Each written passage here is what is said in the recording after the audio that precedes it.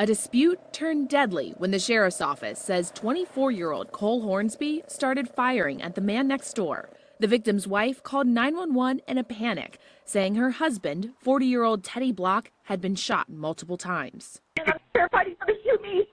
Who shot him? Our neighbor.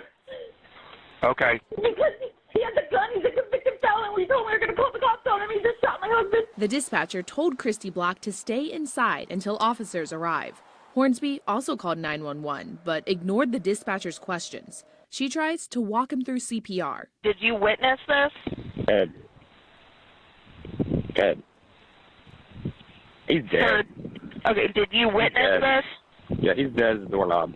Block's family says he and Hornsby had fights before, but never like Tuesday nights. They say it doesn't feel real.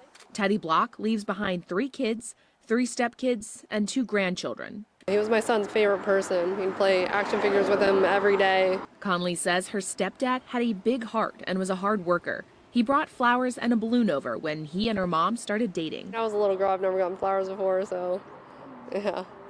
Yeah, he was a really good guy. He did everything for us. Conley says she got to the house moments after the shooting, not knowing what had happened. Her mom pulled her inside, worried Hornsby would shoot her. I kept wanting to know just where he was, and then I ran over there to where he was, and he was already gone. I could see it in him. The shock is too much to explain to the grandkids. It's going to be hard when he's asking where Papa is every day, but he's definitely going to know he was a good person. From breaking news to feel-good stories, Local 12 has it all. Tab subscribe and click the links for more content like this.